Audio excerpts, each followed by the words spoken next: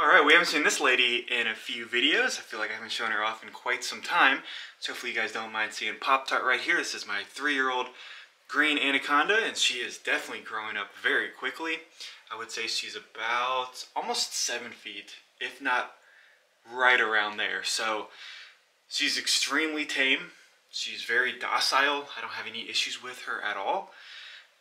Very, for what she is as the green Anaconda, she has very nice colorations, nice bright greens on her, and she does have a lot of nice markings. So I know a lot of people don't like the green Anacondas because they're not as fancy looking as a lot of the ball pythons or the boas, which have really, all the morphs and stuff like that, which basically were all just, created by, well, nature, but it's also with the breeders. They put all the combos together. So it is nice to see a snake that is just as natural as you would see it out in the wild. And you probably see behind me the Argentine boa, which is another beautiful locality snake. I'm not saying she's a locality, but bow snakes have no morphs in them.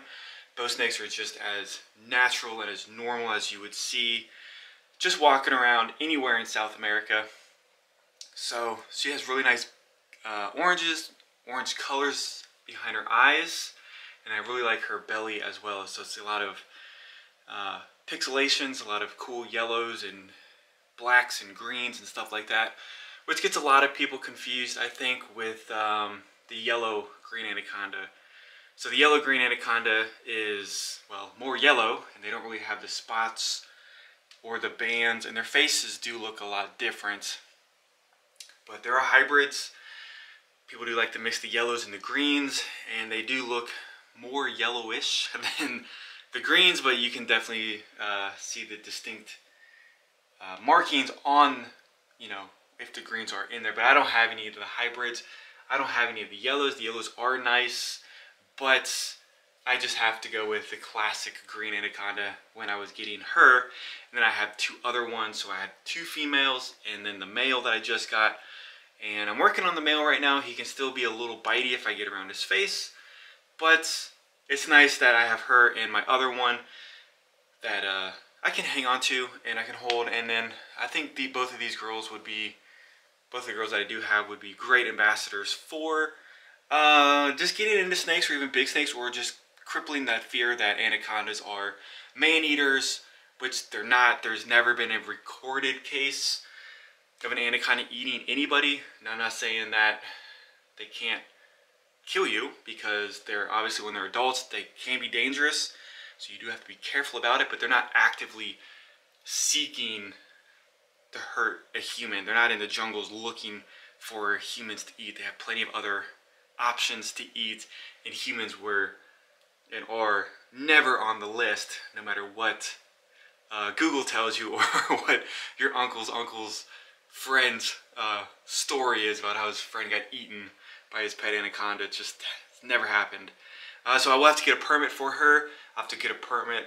I think I have to look into it more. But in Ohio, you can't get a permit until the snake is at least 12, well, it hits 12 feet. Once it hits 12 feet, the state really wants you to start filling out the paperwork, have the state come into your room, in your house, and make sure everything is set up okay, and just to know that the snake is actually being housed correctly.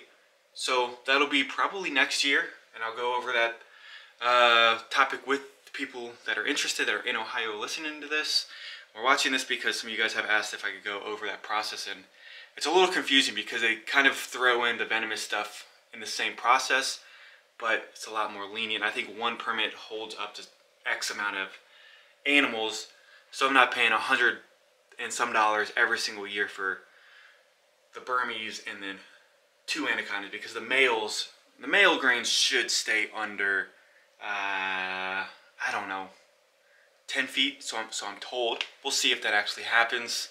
And I'll just hang on to her. We'll swing around here and check out this other beautiful lady.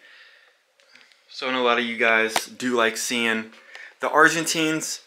You guys have mentioned that you've seen them on other channels as well, and they are very, very beautiful animals.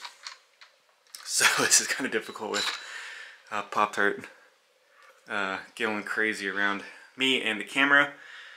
But you can see this is just the natural body color of her. It's just a classic black and white. There are the Max Pink lines, which they are a lot lighter in color. And then down the saddles and down the body, there's blotches of very nice reds and pinks.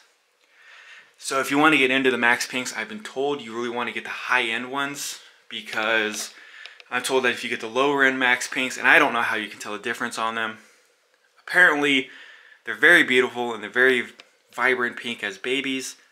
And then as they get older, sometimes the pink can kind of disappear, and then they sometimes might look like a normal one.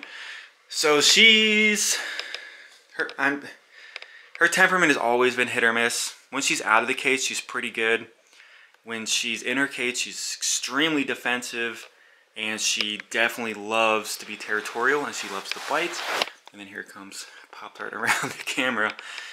But, you know, I always take a hook, I always tap her on the head, I always rub her body with a hook just so she knows. And even if I tap her on the head and I reach my hand in there, she still will strike at me. So I really like to take her body halfway out of the cage with a hook, and then I can grab her without any issues. But that's just what you know, I've dealt with her. Phenomenal eater. They do get bigger than the regular the BI, the common boas, and a lot of the morphs. So if you're really looking for a big boa constrictor, I would really suggest looking into the Argentines, or, you know, a true red tail like a Guyana, a Suriname, or a Peruvian. They all do get a little bit bigger. And these are very difficult to find. You do need to find a specialized breeder. They are not imported into the States anymore because they are on a endangered watch list down in South America, because of us humans are overtaking their natural resources, and we're kind of wiping them out, which is kind of sad.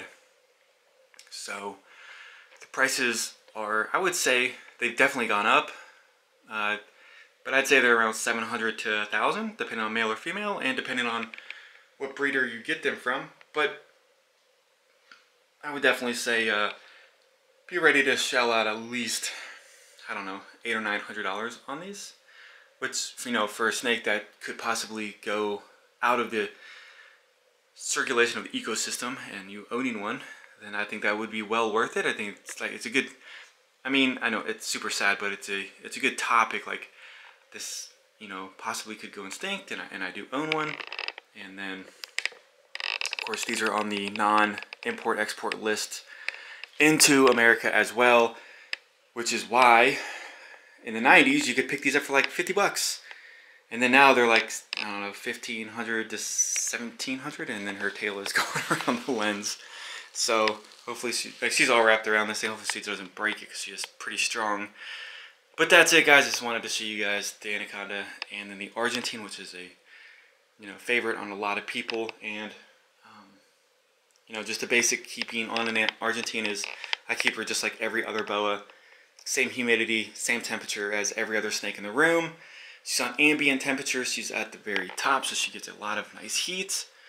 So it's about 85 degrees in here, so no issues with that. No problems with feedings, digestion, or shedding, or anything like that. So hopefully you guys have an awesome day. See you guys on the next video.